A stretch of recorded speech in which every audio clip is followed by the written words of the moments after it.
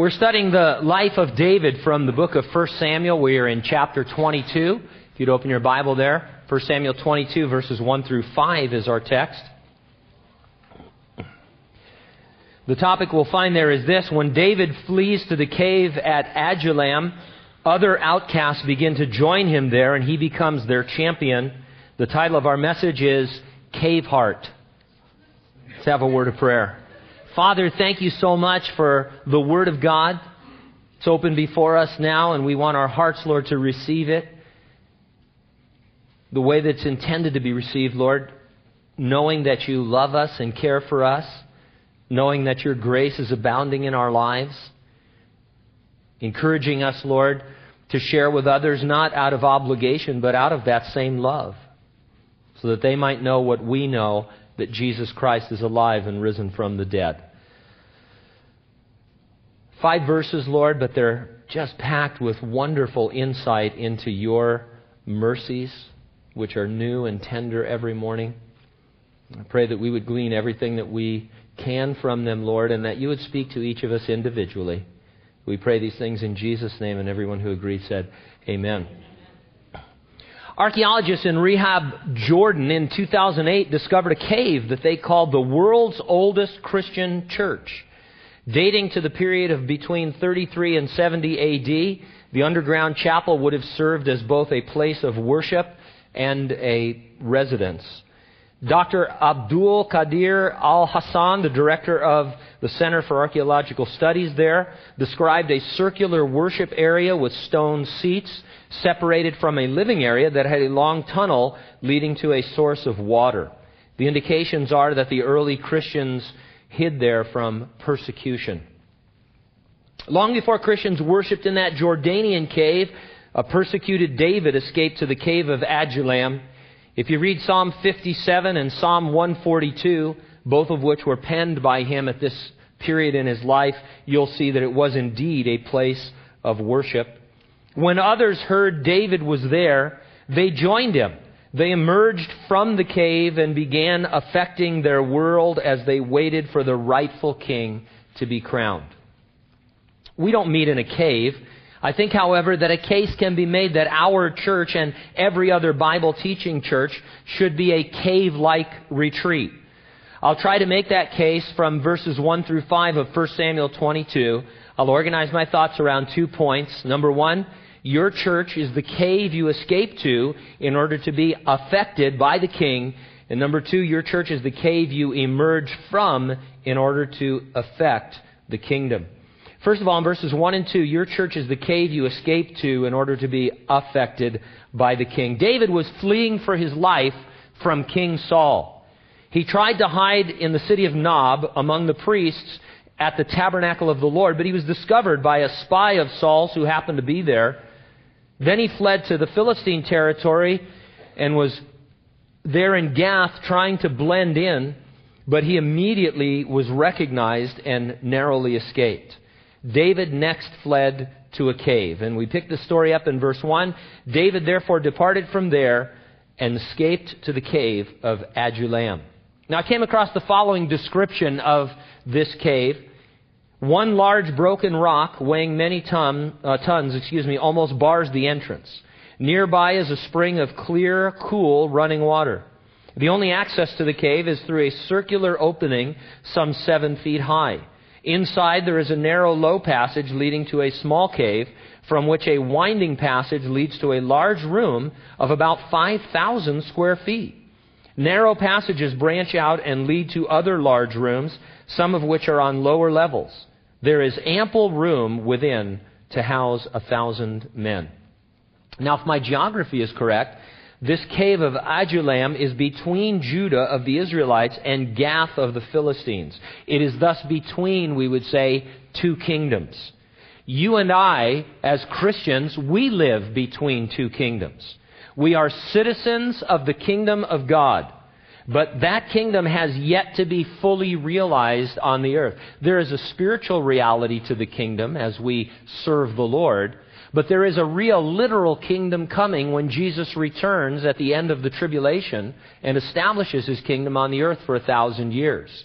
And so we are living in really kind of a tension living according to the rules of that kingdom in our heart, but it hasn't been established yet. Instead, we are living in the kingdom of darkness, really. The Bible says that Satan is the god of this world, that he is the ruler of this world. And so every day we are out shining as lights in the kingdom of darkness. As a result, it can be extremely stressful, extremely difficult as we try to live between these two worlds because they are constantly colliding with one another. We need a place, a cave, if you will, to retreat to in order to rest and worship. And your church ought to be a place like that where you can come and find safety and encouragement and the blessing of the Lord, where you can worship the Lord in spirit and in truth. Now, something very interesting and very exciting happened to David at the cave. Others began to gather to him there. Verse 1 again. David departed from there. He escaped to the cave of Adullam. So when his brothers and all his father's house heard it, they went down there to him. And everyone who was in distress, everyone who was in debt, and everyone who was discontented gathered to him. So he became captain over them. And there were about 400 men with him. Why gather to David? Well, on a practical level, people were realizing that he was the Lord's choice to be king. His family knew that because they had been there some years earlier when David was anointed to be the next king by the prophet Samuel. The citizens of Israel seemed to know it because they followed the exploits of David, and they saw that he was a better king than Saul. And now even the enemies of Israel knew it. When David was in Gath trying to hide, they looked at him and said, "Isn't this David the king of the land?" They knew who the king was. They knew it was Saul, but they understood that David was in line to take over. And so there were some practical reasons why people would gather there. But still, I think this has spiritual significance. This is something like a revival. David had been anointed. His family knew that, perhaps some others by this time. The nation of Israel knew it. Even the enemies really knew it. But nobody really did anything about it. No one gathered to David until he was down at this cave. And then suddenly, without sending out any messengers, without any warning really, people begin to gather to David. And it reminds me of a revival. Essentially a revival. Imagine what would happen, one Sunday if we came here to church and other Bible teaching churches in town and literally hundreds or thousands of people decided to gather on that day. The same people who kind of know that there is a God, that Jesus is His Son, even Christians who are backslidden and are just not living for the Lord. And then supernaturally, suddenly, there is this gathering, there is this calling, there is this pull. It's nothing short of a revival, and we continue to pray for that. Scholars and theologians, they can't decide if prayer brings revival or revival brings prayer, because they seem to coincide. All I can say is that we should pray.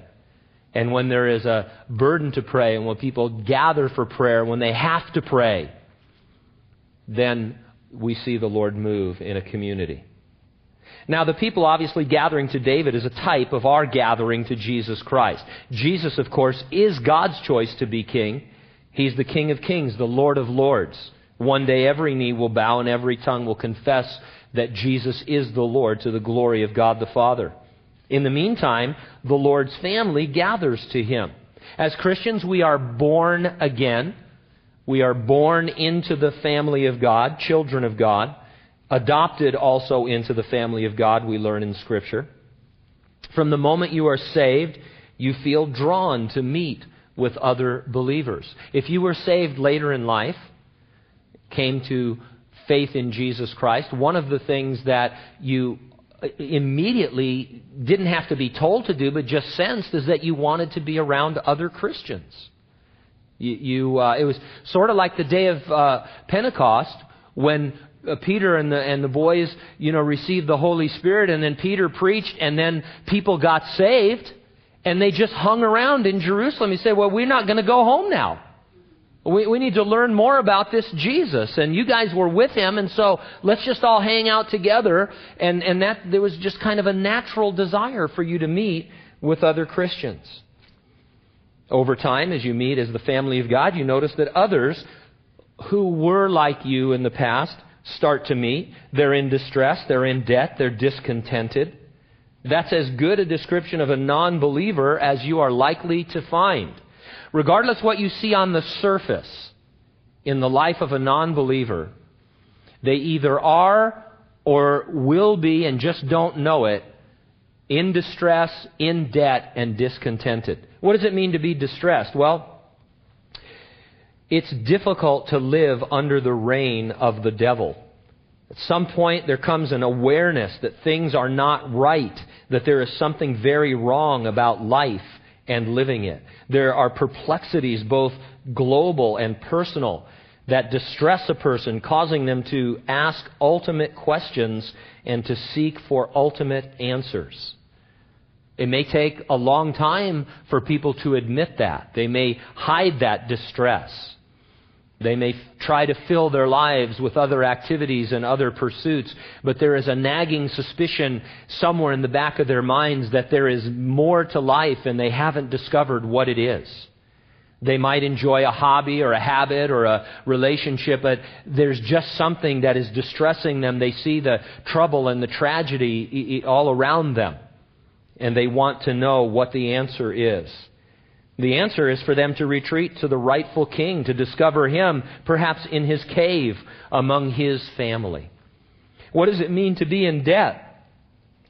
In our context, it refers to the debt of sin that we each owe as human beings. It's a debt we can never hope to pay. Describing it, Alan Redpath said, and I quote, "So long as you remain in the devil's camp with the rejected ruler, there are 10 commandments which thunder at you, and you find yourself condemned by God's law." The debt of sin that you can't pay. Jesus came, He died on the cross. He paid a debt He did not owe because we owed a debt we could not pay. What does it mean to be discontented? The word means to be embittered or frustrated or disappointed. Under the rule of Satan, this is the best that you can hope for. In the book of Ecclesiastes, Solomon writes, and he says that God has put eternity in our hearts. Lately, even some in the scientific community are referring to this as being hardwired for spirituality. That's the term that they've used. They're beginning to notice in their study of the human being, the human heart, the human mind, that people have a connection to spirituality that they're trying to make. And Solomon knew that under the inspiration of the Holy Spirit. He says there is eternity in your heart. Now, if you're trying to fill a void in your heart that is made for eternity, what are you going to find in this world that is going to fill that?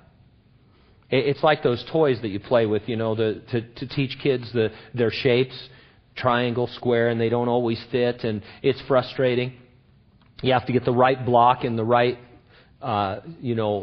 shape and all that. And so people go through their whole life searching for that which will fit the eternity that's in their hearts. You see this with famous people and celebrities all the time. You watch them on these TV shows and they seem so happy and satisfied, and they say, "Oh yeah, I've never been more happy than I am in my whole life." A week later, 2 weeks later, they're divorced, they're committing suicide, they're in jail, they are doing something because they're liars. They lie. They think they're happy. At that moment, they think, I am filling my life with this, but there's a nagging suspicion that there's something more, and that something more is eternity, and that can only be filled in a relationship with God through Jesus Christ. And so this cave, this wonderful cave that we come to, where Christians gather, and then the non-believer sees that, and they want to come, and they say, "Look, what is the answer that you have? I can't fill this void in my life." Now, in keeping with this thought that the church is cave-like, or to be cave-like, two things come to my mind. First, if we're not feeling the pull to gather together, maybe we're getting a little too comfortable out in the devil's kingdom. If there is no stress, no pressure, no persecution of any kind going on in my life, then I might not be being identified with the exiled king. There needs to be some measure of struggle. If I'm a Christian living for the kingdom of God and I'm out in the kingdom of Satan, that's not going to fly. There's going to be a problem sooner or later. And if there's not, don't look for a problem. It's coming. All right? But at least search your heart and say, now, how much like the world am I? Am I too much like the world? Can the devil just leave me alone because I'm not really making a difference? And the second thing, and perhaps more pertinent to us, we need to really understand that non-believers are going to be very difficult people to be around, like you were when you were a non-believer. Some of you were really belligerent to your Christian friends. You hated your Christian friends. You didn't want to be around them. You ignored them. You said terrible things about them. Maybe it's just me. I'm sorry. I'm projecting onto you. The guy who ended up leading me to faith in Jesus Christ, or at least praying the sinner's prayer with me, some months before Pam and I got saved, he and his wife had gotten saved, and we worked together, and I said so many terrible things about him. I made so much fun of him to his face, behind his back. He came to Christ, his entire life changed. He wouldn't drink with me anymore. His wife changed all of her behaviors, how she dressed, how she approached life. We couldn't make enough fun of them. It was terrible, really, and they just kept loving us through it. And so I know what it's like, and we need to remember that's what you can expect from a non-believer. The Bible says that a non-believer is taken by Satan, held captive by him to do his will. Doesn't mean that they're demon-possessed. They don't have to be demon-possessed. They're just in a kingdom with a way of thinking that is antagonistic to the things of the Lord. And so you can expect that they're going to be very, very difficult to be around. But as we have compassion upon them, which again is not something that we have to work up. Compassion is something that we're given. It's part of the love of God shed abroad in our hearts. It can be lost. We can lose compassion. But we've got it. A lot of the Christian life is just remembering who we really are, what we really have, not trying to work it up, but getting back to what God gave us. The story of the Good Samaritan. The priest and the Levite that passed on the other side and wouldn't help the man that was robbed, they had all of the religion, they had all of the knowledge, they had all of, that kind of a thing, and they just lost the compassion. And the Samaritan, they didn't really know how to worship God. They didn't worship God in spirit and in truth, but there was a reality to his compassion. He was a neighbor to that man, and so we don't want to lose compassion for the lost because they're difficult. Of course they're difficult. You should be happy if they're not difficult. There's something wrong with them if they're not difficult because they're in the devil's kingdom. Now, I'm not sure if the Cave or Cave Chapel would catch on as a name for our fellowship. What do you think? You could do that. You could tell people you go to Cave Chapel. But it's the perspective we ought to have as we gather together. The people who gathered to David believed he was the rightful king who would one day reign. They left everything for him. We know that Jesus is the rightful king who is coming to reign. Have we left everything for him? To quote Alan Redpath again, there is a king in exile who is gathering around him a company of people who are in distress, in debt, and discontent. He is training and preparing them for the day he shall come to reign. And so thinking about that, I was thinking, there ought to be something a little strange about us, about our decisions, about our lifestyle. People ought to be able to look at us and wonder what we're thinking or what motivates us. And the answer ought to be that we know that we might at any moment stand before the Lord to be reviewed and rewarded in preparation for reigning with him on the earth. We do these prophecy updates every week. We are in the last days. Regardless that, the coming of Jesus for his church is imminent. Could happen at any moment. Regardless that, you and I don't know how many breaths we have left All of us know someone who died suddenly at a young age or at the age that we are or younger. And so there needs to be a constant awareness, a constant appreciation that I could any moment now be face to face with Jesus. He's going to review my life. He's going to reward my life. He's going to give me a place to rule and reign in His millennial kingdom. I should be preparing for that. That's the ultimate job interview. When you're going for a job interview, when you're getting ready to make a change, you study, you look at the requirements, you get things knocked out of the way, you're ready. And we should be doing that. And we are, if we're sincere Christians, but we need to be doing it all the time. Because it's really going to happen. You're going to momentarily wake up and be in the presence of Jesus Christ. Wow. And it's exciting. It shouldn't be something that you're afraid of. I can't wait. I just can't wait. Now, as wonderful as cave life can be, we aren't meant to stay in the cave indefinitely. And so in verses 3 through 5, your church is the cave you emerge from in order to affect the kingdom. There are detrimental effects, both physical and psychological, to living underground for extended periods of time. Just so, there can be detrimental spiritual effects to extended cave living as a Christian. By that I mean wanting only to hang around the cave with Christians. We can become inwardly focused, ingrown. Minor matters tend to be blown way out of proportion. As I mentioned earlier, we can lose compassion for sinners. It's amazing. Some of you have been in churches all of your life, and you know that some churches, they take the smallest issue, something that's really insignificant in the eternal scheme of things, and they split over it, they divide over it, they fight over it. And you look at that and you think, well, right over here are people who are dying and entering eternity without Christ.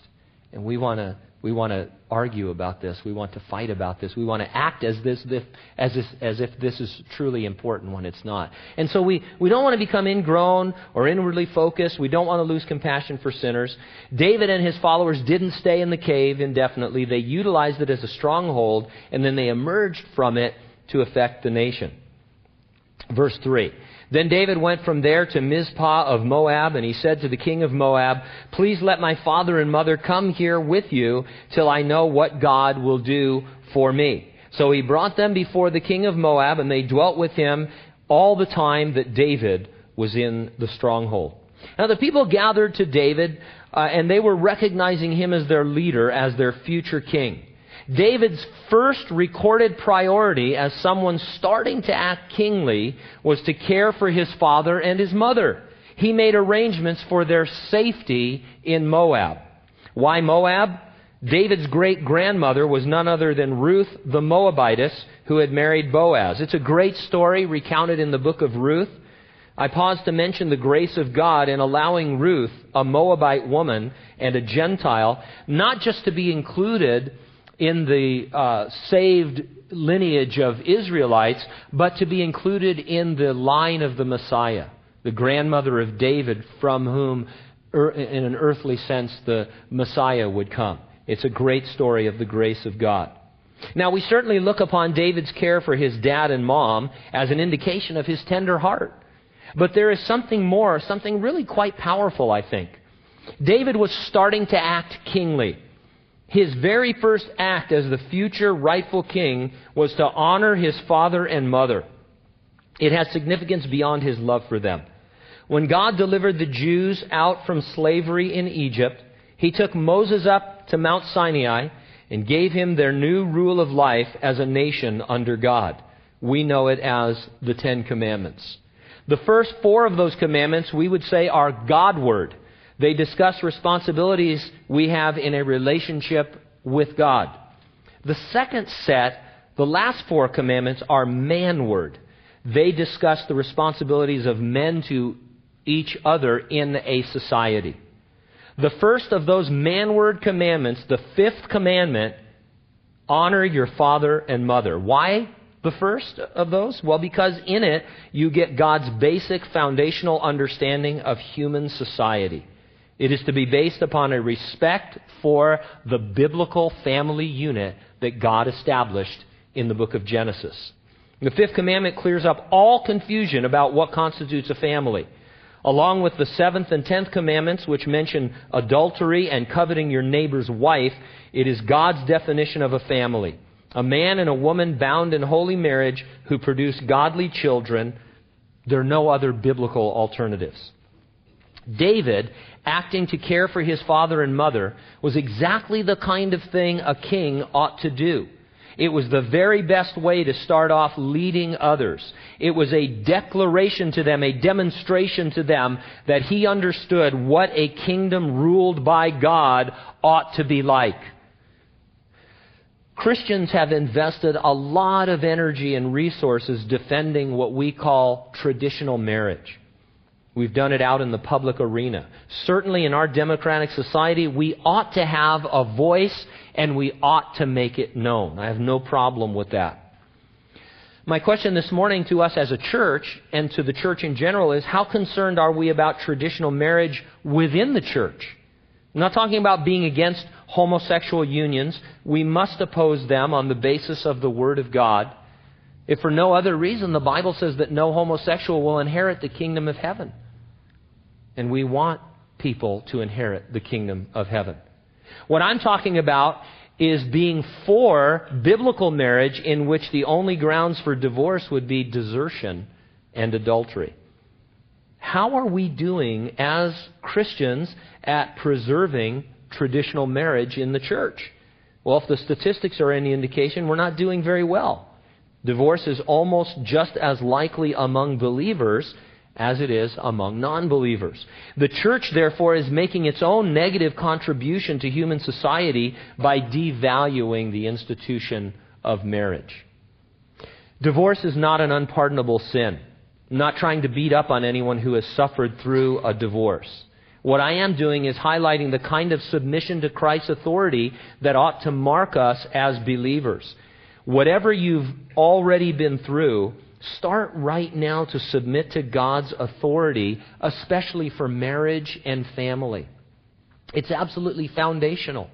It's so important that Paul, in writing in the New Testament to Timothy, talking about the church, which is what we're talking about, he says one of the requirements of a leader in the church is that he rules his own home well, that his children are under control and those kinds of things. Because he goes on to say that if you can't rule your own house, how could you possibly rule the church of God? And so this family unit is so important. It's so foundational. And we know that, don't we? We were all for it during the last election. We need to be for it in the church. And that means in my individual life, I need to come under submission to the Word of God. I need to say, Jesus, you are my King, and I'm going to live within the boundaries that you set for me, because you would only give them to me if they were good.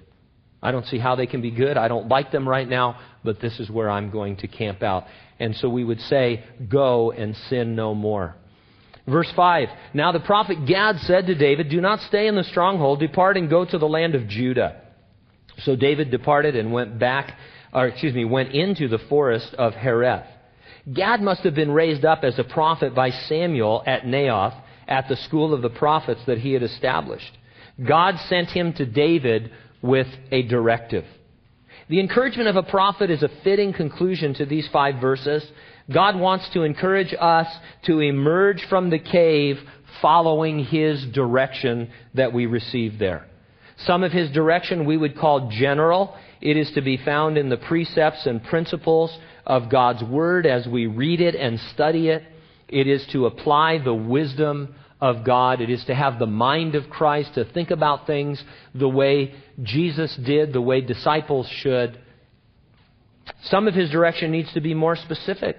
We need to be seeking God for our personal lives. Where does He want us? Where is He sending us? Am I where the Lord wants me to be, doing what the Lord wants me to be doing? People who like to explore caves are officially called what? Who knows? spelunkers. That's why I don't explore caves. I don't want to be known as a spelunker. It sounds terrible. But anyway, now this would be cool. They are more commonly called cavers, and their activity is called caving. Now, I could get into that. Hey, where are you going? I'm going caving. Whoa. Sounds like an in thing to do. Get it? Cave in. I'm making this up. All right. For you spelunkers out there. So Christians, I was thinking about this. Christians are cavers, but in our case, the caving we do ought to explore us rather than the other way around. In other words, people who go caving, they're looking to explore the cave, to see all of its beauty and inner recesses and things like that. It's an exploration of the cave. We come, and to the extent that the church is cave-like, and we meet with Jesus there, the rightful King, we're the ones being explored. As the Lord reveals our heart to us, as He shows us His heart, as His love is shed abroad in our hearts, as we understand the grace of God, the mercy of God, and those kinds of things. I, therefore, ought to be affected by, influenced by my King in the cave. We've been talking about this in most of our messages, but every time we have the Word of God open before us, it should have an effect on our hearts, an influence on our hearts, because we are being changed moment by moment from glory to glory. We're being transformed by the renewing of our mind.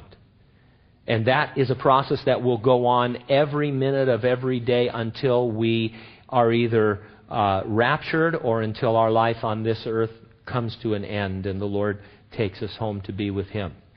And so we should have a positive expectation that every time I gather with God's people around His Word, there's going to be an effect on my heart, an influence on my heart, that I should learn more about the grace of God, more about the mercy of God, more about the love of God. I should be more in love with the Lord than I ever was before.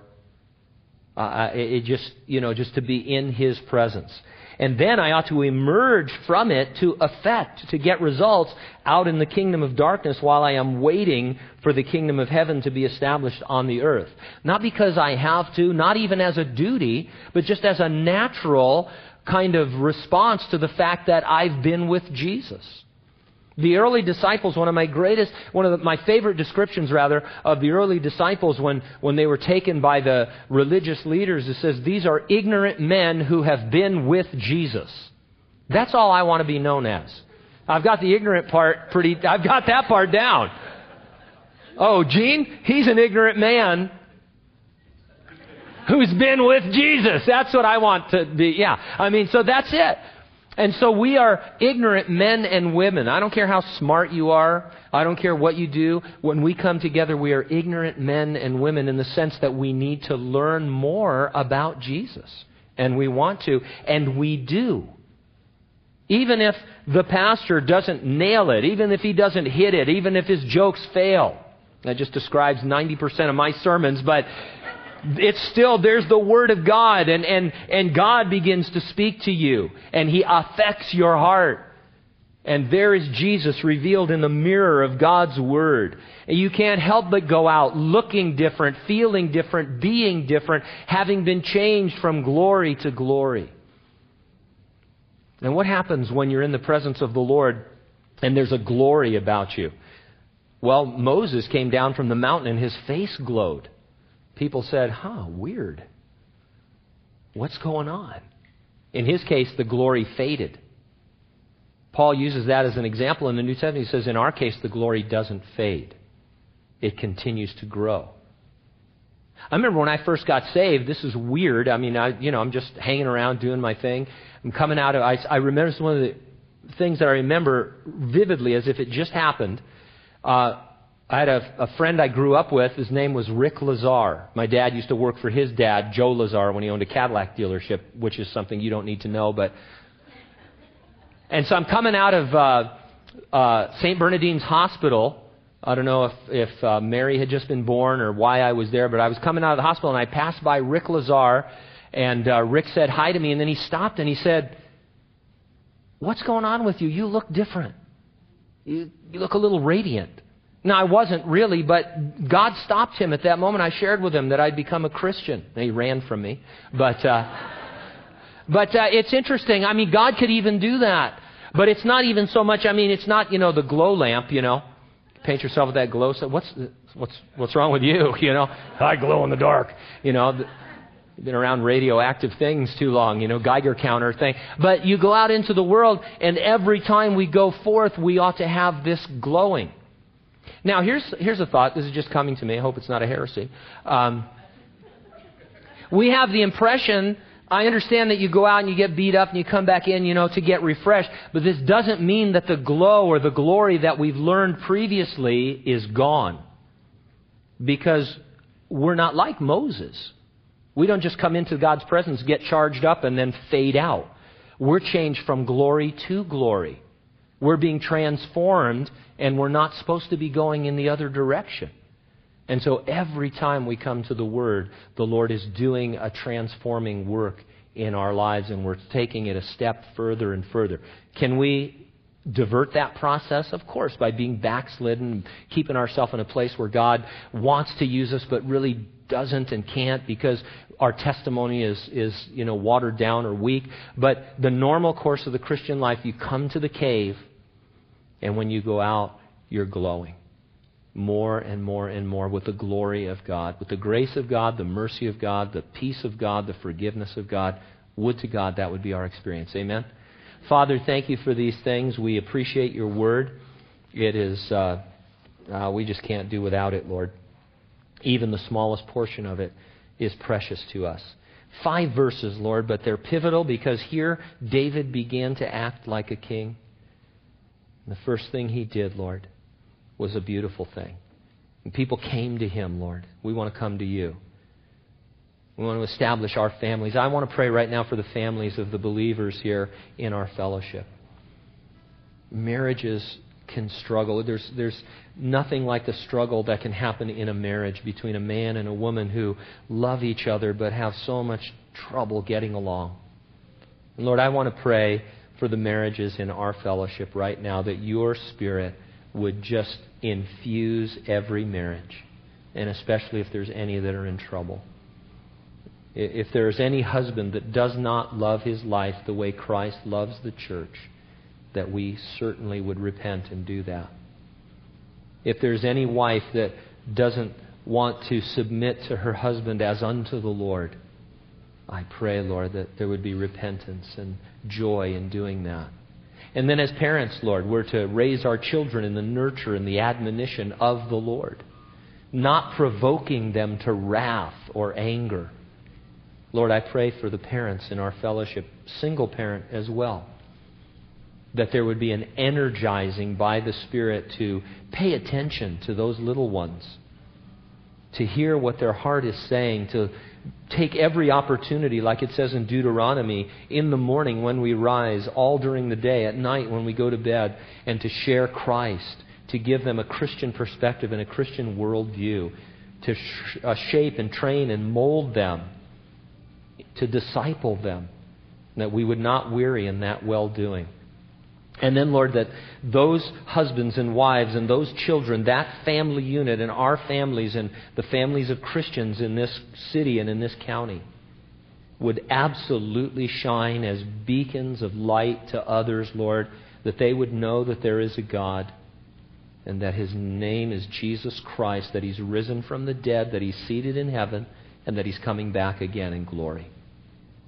And that they would gather to us, Lord, not for our sake, but for your sake, whether it's in our neighborhood or here in the church, in the other good churches, that there would be a gathering, an ingathering, Lord, of people who are distressed and in debt and discontent.